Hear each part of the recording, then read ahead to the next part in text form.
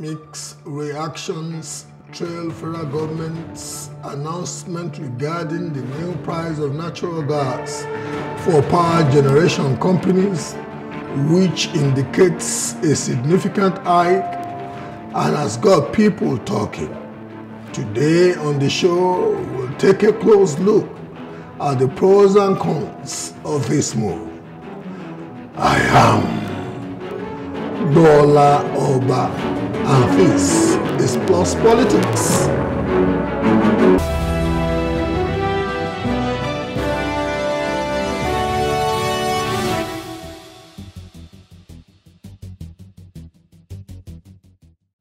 The federal government on Monday announced that the new price of natural gas for power generation companies is now $2.42 per metric million British thermal unit, higher than the previous rate of $2.18 per MMBTU. The Nigeria Midstream and Downstream Petroleum Regulatory Authority, NMDPRA, pegged the cost of commercial gas at $2.92 per MMBTU, up from the previous cost of $2.05 per MMBTU. The announcement was signed by the Chief Executive, NMDPRA, Farouk Ahmed. Recall that the multi-year tariff order released by NEC in January 2024 for the electricity distribution companies was calculated based on the previous price of natural gas. Gas producers, including international and domestic oil and gas companies, have repeatedly called for the upward review in the price of the product, stressing that this would be an incentive to ramp up production. In the announcement on Monday, Ahmed said the Petroleum Industry Act 2021, assented to by the President on August 16, 2021, and gazetted in August 2021, provided a clear regulatory framework for the determination of a market-based pricing regime for the domestic gas market. The NMDPRA boss further stated that the latest action was taken in line with Section 164, the third and fourth schedule of the PIA 2021, which mandated the regulator to determine the domestic base price and the marketable wholesale price of natural gas supplied to the strategic sectors. He said, quote, "The DBP at the marketable gas delivery point under Sector 1671 and other provisions of the PIA shall be determined based on regulations which incorporate, among such other matters, the following principles. The price must be of a level to bring forward sufficient natural gas supplies for the domestic market on a voluntary basis for the upstream producers. On a voluntary basis by the upstream producers. B, the price shall not be higher than the average of similar natural gas prices in major emerging countries that are significant producers of natural gas. C, lowest cost of gas supply on three-tier cost of supply framework. D, market-related prices tied to international benchmark." Unquote. The NMDPRA therefore emphasized that it had set the, quote, 2024 domestic base price at $2.42 per MMBTU and wholesale prices for natural gas in strategic sectors, following consultations with stakeholders and in compliance with the PIA and gas pricing regulations, unquote.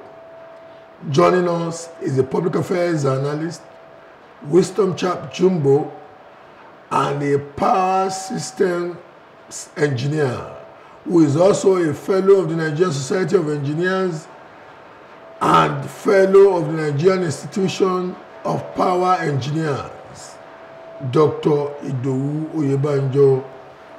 Gentlemen, welcome to Plus Politics. Thank you, Bola. Okay, let's start from the studio. How would you want to kickstart this conversation? Okay. From the recent development relative to the review of the MMBTU pricing of gas, to the reflections that the power distribution companies are now incorporating into their tariff systems across a defined band of their customers. How would you want to kickstart this? Yeah, thanks, Bola. I think since the announcement by the regulator, I think it has hit everyone with different mixed feelings. Some people have been in shock, if I would say, about the increase. But you must realize that maybe some of us saw this coming. Of course, gas, our power takes, needs more than 75% of it needs gas to work. So we see this coming at the end of the day. But I think the major problem which Nigerians have is, especially those who are willing to pay, who are in the band A. Like the regulator said, this new tariff will reflect only on customers within the band A. So what does that mean? Band A means that if you're in the band A, you receive at least minimum of 20 hours of power in a day. I'm not sure that many people will say, oh, how do I even come into this, because I don't even see the 20 hours of power a day. But we saw this coming, and the only issue or concern we have here is, if we pay this new tariff, are we really going to see the power? That is the main concern. Dr. Oyebanjo, as controversial as the issue of tariff hike may be, the necessary question is this the silver bullet that will bring about consistent power supply by the Nigerian electricity architecture, factoring in the fact that the power generation entities are different from the transmission entity. The transmission entity is different from the distribution entities. So is this the silver bullet to kill the Leviathan of darkness in Nigeria? Thank you very much. Thank you very much for that question. To go straight to answer that question, no. So, of course, increasing tariffs is a short-term situation. Hopefully, when we get to a situation whereby the tariffs will now go down. But the main thing that can help Nigeria now in terms of uninterrupted power supply or increase in quantum of power supply to businesses, homes, to offices, to industries, residential consumers, commercial and industrial consumers, will be the full implementation of the Electricity Act 2023 as amended, which was signed into law last year, and the decentralization of the power system, such that we have states having their electricity market, regional markets will exist, and then the national market will take care of those states who are unable to start their market. This will bring renewable energy systems. It will bring private sector investments and also investments from the federal government. All of this will work together to give us a silver bullet, as you put it, that will help us to have a consistency or improvement in power supply. Having said that, the discussion you have raised in your introduction, very, very lovely. You talked about increases in price of one of the very important commodity, gas, for the power sector. So as a result, the Nigerian Electricity Regulatory Commission has had to increase tariffs, but for band A, this has pros and cons as you have mentioned it. So we have to also deliberate on the cons, the disadvantages, and what needs to be done to mitigate them. Thank you. Thank you very much, Jock. I'm sitting here as a Nigerian who has seen over the decades I've lived in this country a continual deterioration of the quality of power supply. And like the good doctor just stated now, we may just be dealing with eczema, talking around this price tariff hike, when we may seem to be leaving the skin cancer yet to be attended to, because it is obvious that this tariff hike will not be the final solution.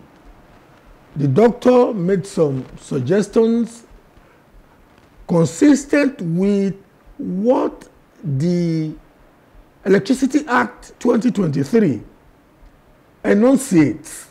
But I'm sitting here now that I don't see the sensitization. They still, indeed, even the doctor spoke around state governments galvanizing their local markets in their state for power generation, transmission, and distribution, which has been decentralized.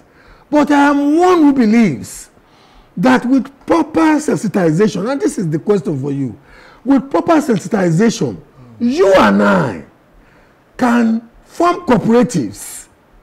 We can have private concerns. We can have people who live in estates. In the estate that I'm going to be sleeping in today, almost 90% of us function on solar, minimum of 5 kVA solar.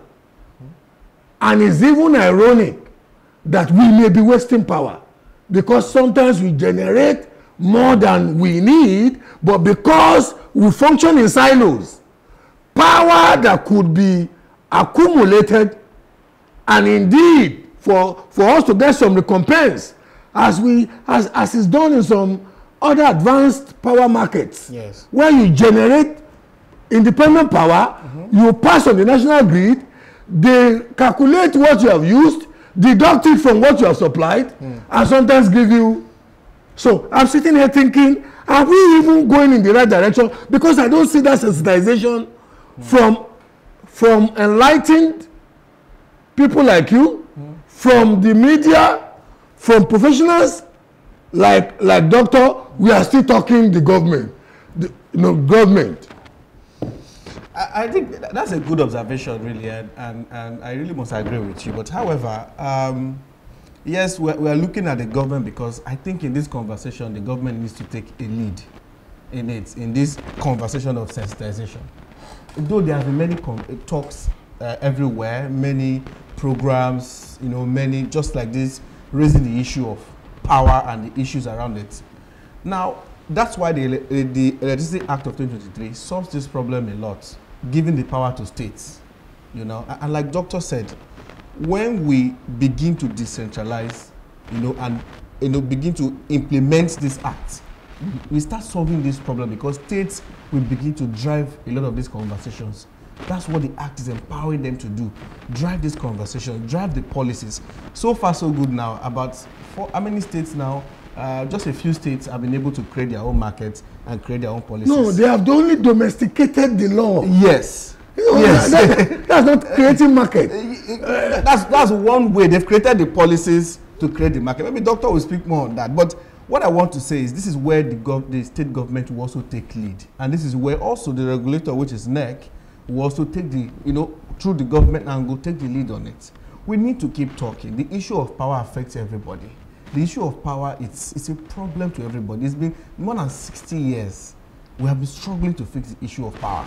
So we keep these conversations going. But yes, you may think we're looking up to government, but government must take the lead on this. We must see them also trying to, take that sensation down to the home. We have the Nigeria Orientation Agency that is also there. What are they doing? What are the conversations they are having, as regards it? This is my own thinking. But yeah, we need to keep pushing, and we are making a good progress so far. That may sound very controversial to some of the people watching you at home. Mr. Jumbo. Dr. Oyebanjo. Yes, I'm with you. To the best of my understanding, you are making very good points. I'm really enjoying both of you. To the best of my understanding, Doctor, thank you very much. To the best of my understanding, there is another segment of this show that I have rested for a while now. To the best of my understanding, we are building on an infrastructure that was conceptualized and delivered in 1863. A central grid. And I'm sitting here now knowing that people like yourself do not only practice in Nigeria, you literally function across the world. We were once positing that it was the statute that was choking, that was essentially the primary problem of the system. Now we have a statute that allows for organic federalism in power generation, distribution, transmission and distribution. Doctor, using your working knowledge of the industry, if you were talking to the Honorable Minister today, say he's sitting in front of you, what would be your suggestions? Methodically. Okay, thank you very much. The Honorable Minister of Power is already doing a lot of advocacy and making sure that the import of the Electricity Act filters down through the system. Immediately he resumed office, he has been able to organize a 3-day retreat where he brought together all stakeholders relevant in the power sector and to brainstorm on what needs to be done. So I am aware that a communique will be issued shortly about that. He has also communicated with state governors. He has spoken with all the honorable commissioners for energy or power or related services in every state, trying to galvanize the momentum. You see, just as you have said, as well as the analyst Jumbo, you are correct. There is need for the media, as well as the CSOs and various organizations, professional bodies. They should be at the vanguard of this message of Electricity Act. Like you took us back in history, the Nigerian power sector followed the development in the world when America started, Europe, as well as Britain.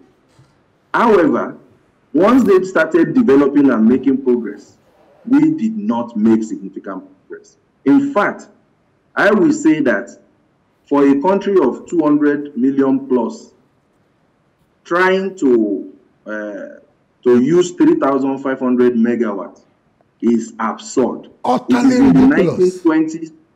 It is in the 1920s situation of the UK or the US, which is not good because they ramped up from those small levels and then moved significantly to about 65,000 megawatt of demand today in the UK, and generation capacity of upwards of 70,000. So for Nigeria today, where we need to be, we need to have about 40,000 megawatts of generation, 35,000 megawatts of transmission capacity, wheeling capacity, and then 30,000 megawatts of demand, based on the studies that I have done. Now, we are not there. We are even far from there. So the fastest way, I've repeated it 3 times, to make Nigeria get industrialized is through the decentralization. I speak as a professional.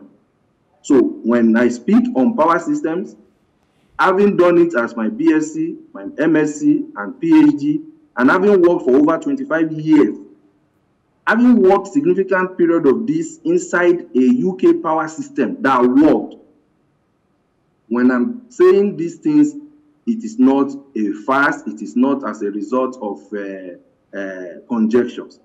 You have to decentralize this kind of network. It's not that it is too massive. It is a small network compared to other networks. But because of the factors, Nigerian factors, that have affected us over the last 60 years, the most logical thing for Nigeria and the most correct solution for Nigeria is this decentralization. What we are doing, for example, as part of our advocacy in Aidfund Power Consultants Limited, we are approaching the state government, we are helping them, we are sensitizing them, just as you have said, to at least domesticate the law. We are working them through the steps required to not only domesticate the law, prepare the bill, and pass the bill, and then get the right people in the Electricity Commission for the state, and then develop the market that will make consumers be happy. If a power system does not make consumer happy, if a power system brings apprehension, if a power system brings anger, it is not a power system that is functional. Thank you very much.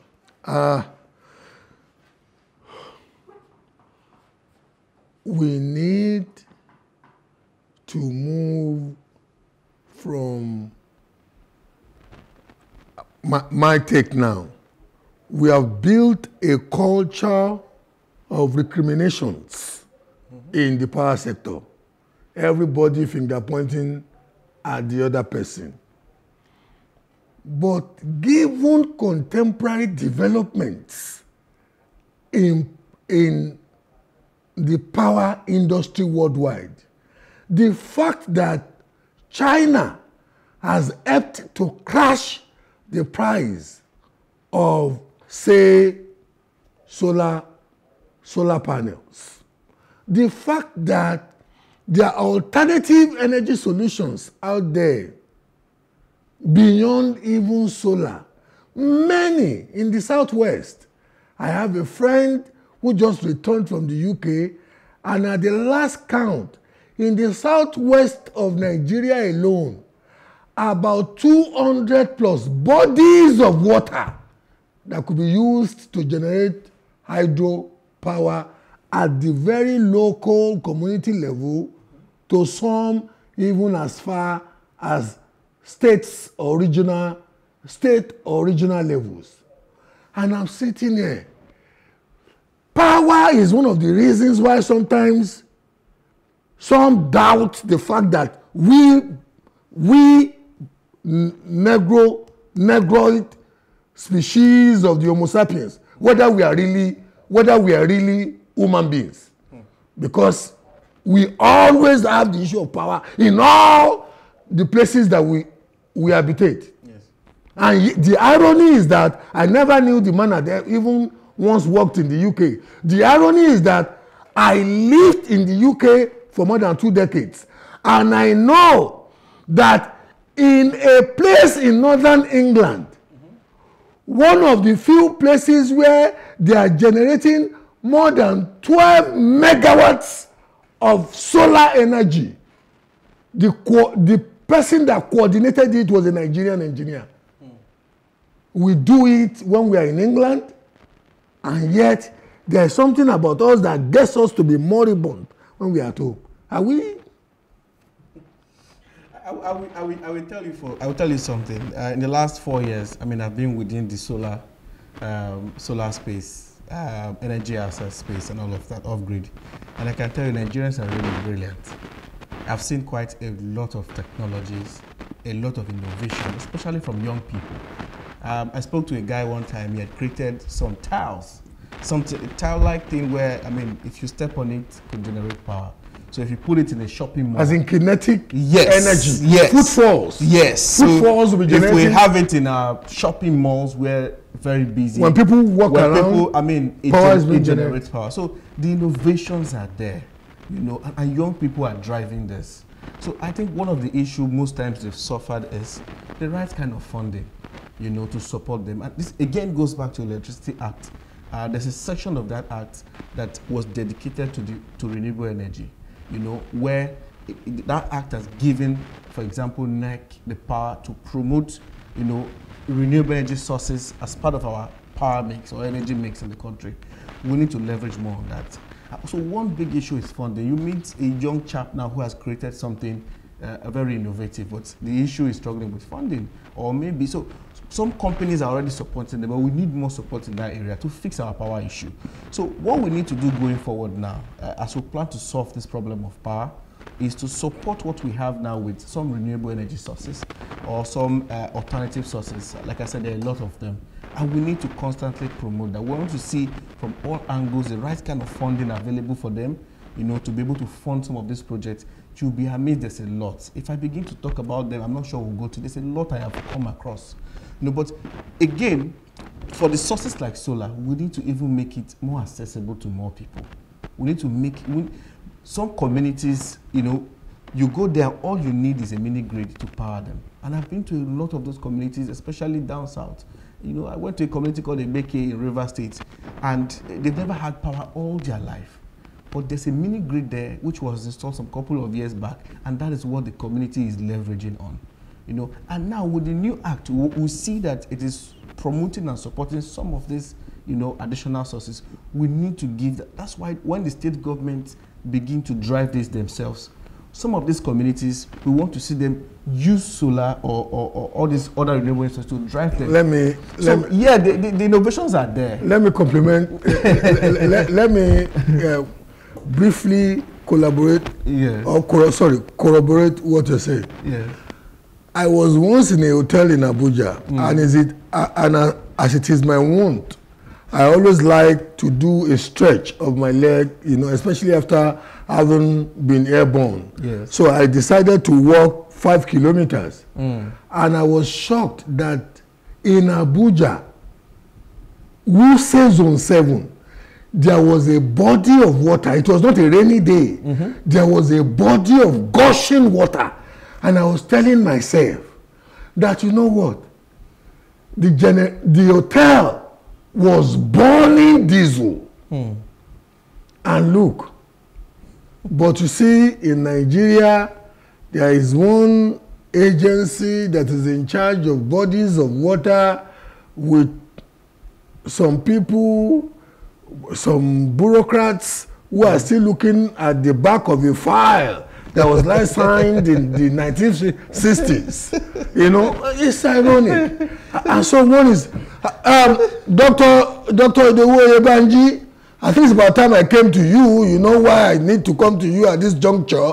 Because I can imagine the degree of frustration somebody like you will be feeling sometimes.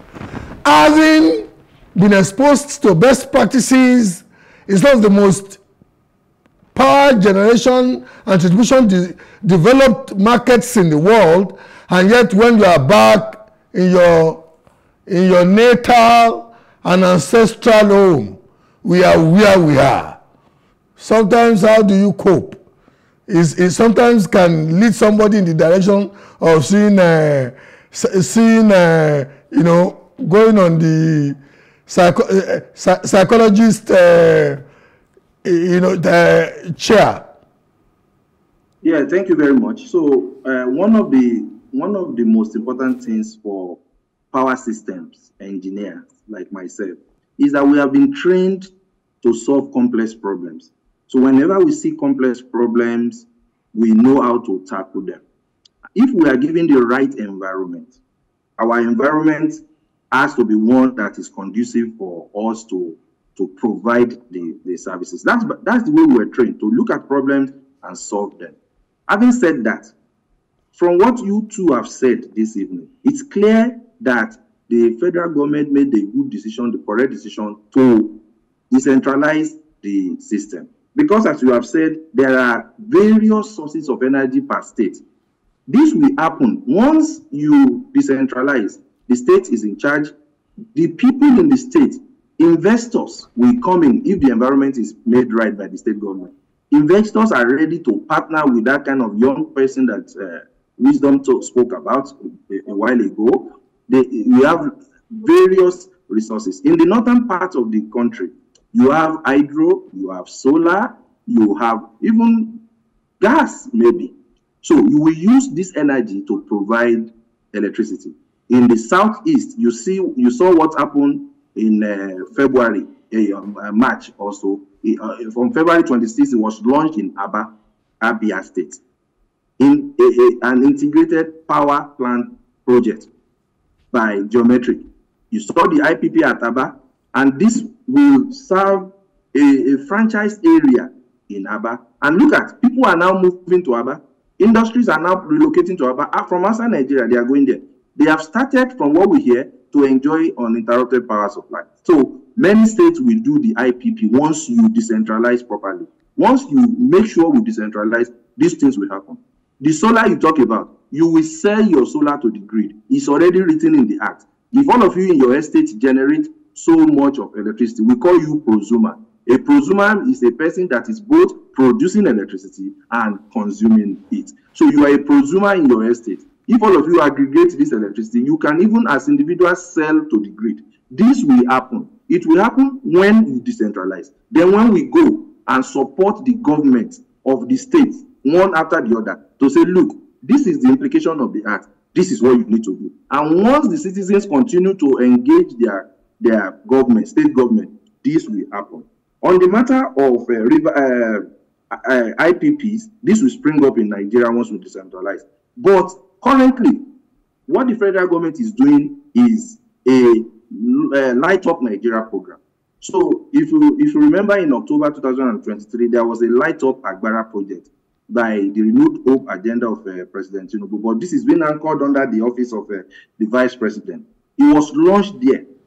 And with NDPAC, FGM Power Company of Nigeria Limited, as well as Enerix One and other private investors, they are going to be involved in providing electricity to industrial clusters. In February, also on the 26th of February this year, the Vice President went to Enugu in what we call the Light Up Southeast project. This one aims to also take the industrial clusters in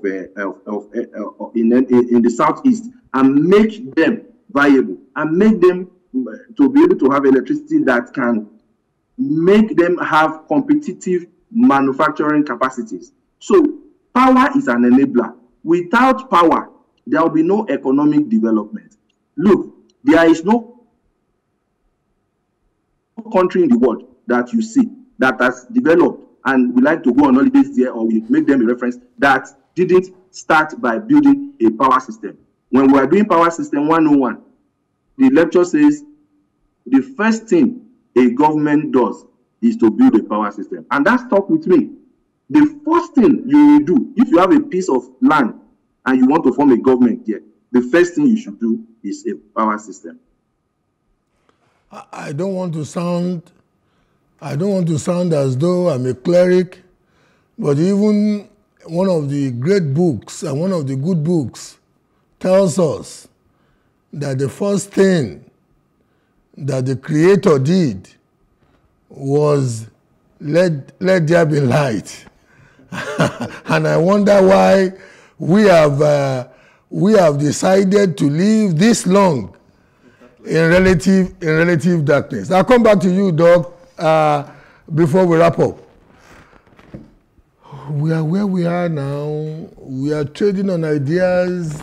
Yes. But I'm feeling, sitting down here, I'm feeling that it is incumbent more on people like myself, people like yourself in the, like I say, the Chattarati stratum or class of society. Yeah. People like doctor who have seen it work in places where, you know, it's been demystified. True. Is now incumbent on us to find a synergy like this program is providing to enlighten an average Nigerian watching that there is nothing mysterious about having consistent light. I agree, and that's why I like what I see in the last few days all over the media. There has been constant conversation around these issues. I mean, I ran a program for nearly 4 years, you know, trying to let people understand that, okay, this isn't working, you can have this alternative, and it is possible and it will work. Because there are so many misinformation out there. You know, some people say, oh, for example, solar is expensive, and they have never gone to price one before. You understand? So we need to. That's why the media. Even if it's, I'm going to where I will sleep tonight. I have no anxiety about power because I know there'll be power. Yes. Even if it's expensive up front. Yes. So we need to constantly. That's why the media plays a key role. We need to constantly talk about these things. We don't know. Even as we're having this program now, we may have just, you know, pass a very important information to somebody today. And I noticed this over the last, you know, couple of years. I have been doing this myself. You know, people will call and you let them know. You'll be shocked that, you know, there's just so many misinformation there. And when you are able to inform them properly, you understand, that changes a lot for them. Having power 24 hours is not a mystery. It's a basic amenity. It's a basic thing that should happen. If you go to Ghana, I lived in Ghana for 5 years plus. We never, in fact, if they would take the light, they're going to call you. You're going to see notification. If Ghana can do it, why are we struggling with this? So the media plays a key role in this, and we shouldn't get tired. We need to keep talking and passing that information. That's my take on that. Dr. Idowu Oyebanji, we need to be coasting home now, and I would want to enjoin you to have a direct conversation with people at home and just let them know that from the micro, in fact, from the nano to the micro to the medium level, there may be a lot, there may be just a lot that people can do, from powering or lighting up their rooms, to lighting up their, say, homestead, to lighting up their, say, neighborhood, if they function in a very collaborative community. You want to be talking to those ones, because our professionals like here almost end up having to talk to governments, you know, ministers, governors. But at the end of the day, the paradox of the power situation in Nigeria, since I've been born and I've been conscious, is that people solve that problem more for themselves than from a central utility. How would you want to wrap it up, sir? Well, thank you very much. It has been a very important discussion, and I've learned a lot from the contributions that you both have made, Bola as well as Wisdom. I will say that, as enunciated before now, let citizens take interest in the matter of power system. It's not easy. Even in the UK, even the US, citizens don't really have time to understand what is power, what is my bill. Some people don't even know where they are and what band they are and things like that, because it's something that they expect to get, and rightly so. So one thing that we must do is to decentralize. I have said that a number of times. When the electricity markets in the states are set up, meritocracy must be one of the most important things that will function. Without a system of meritocracy, without celebrating meritocracy over mediocrity, you can never have a power system. Having said that, Collaboration is important. The state government will create an enable environment for private investors. Private investors will work with the existing discos by doing the franchising model, by building in the integrated power plant project. It can even be 10 megawatt solar. It can even be 5 megawatt. It can be as 20 megawatt. We need all of these pockets of generation, distributed generation, we call them. We need them to be able to make power available first in the state. Any excess can be sent to the regional grid. Any excess can be sent to the national grid. And that is how Nigeria can only develop. Nigeria cannot develop with this centralized system of power system function. So, this time, what we should be doing should include metering all customers, making sure all customers are metered, coordinating the implementation of the Electricity Act, doing independent power plants, doing this Light Up Nigerian project, and joining the effort of Siemens project, which FGM Power Co is actually pioneering by investing in the infrastructure of the Nigerian landscape. There are small things. I remember a feeder in Akute in Lagos, southwest Nigeria. The Akute area has just little things that you need to do to the feeder to make power available. So there are certain things that will be possible when we decentralize. If we don't decentralize, they will not happen. The people in Akute will even go to band A if these little minor tweaks or things are done. So this also applies to several places in the country. All we have to do are minor things that will get us there, but knowledge is power. Knowledge is power. Knowledge is power. It's unfortunate that time is not our best friend on the program. But having said that, you having mentioned Akute, I was actually telling, I am championing a 200-unit estate with some of my friends. I started a cooperative in England, and I told them I'm integrating power into it, and they were initially surprised. And I said, you know what?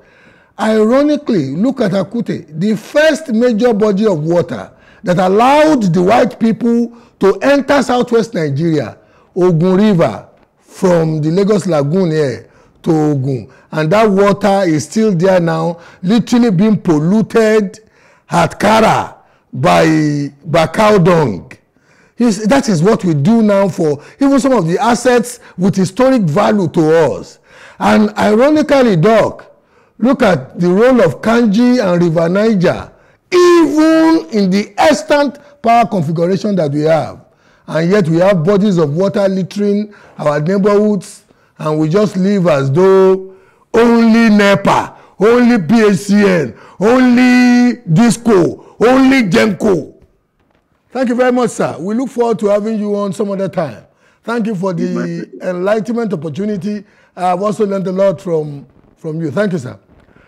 Thank you. Wisdom, you need to wrap it up in a way that engages the people you are here for. You're not here for me, the viewers. I would just thank you so much. I would just and this is your camera, I guess. I would just add to say, I know the recent hike in tariff is tough, but I want to say I think the Nigeria Electricity Regulatory Commission has shown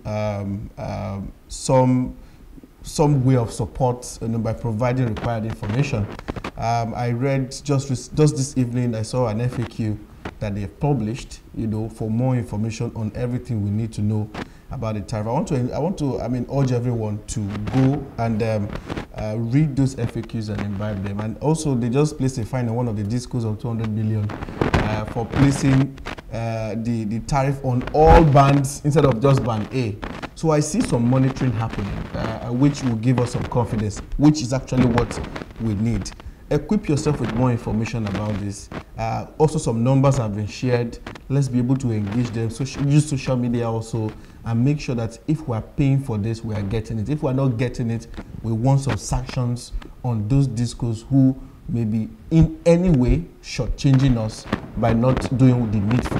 So the citizens need to engage more. That's what I want to say, because I know everywhere now there's so much concern on this increase in tariff, but let's see how that goes. But let's continue to engage NEC. It's just a message I want to pass to everybody. Without wanting to sound patronizing, if anybody was in doubt that your name happens to be Wisdom, thank you very much Thank you so much, Bola. We really appreciate you. Thank you. This is where we call it a wrap. We may soon be doing the historical epilogue segment that we used to do on this program, given historical perspective to some of the topics that we engage with. I am Bola Oba. Have a good evening.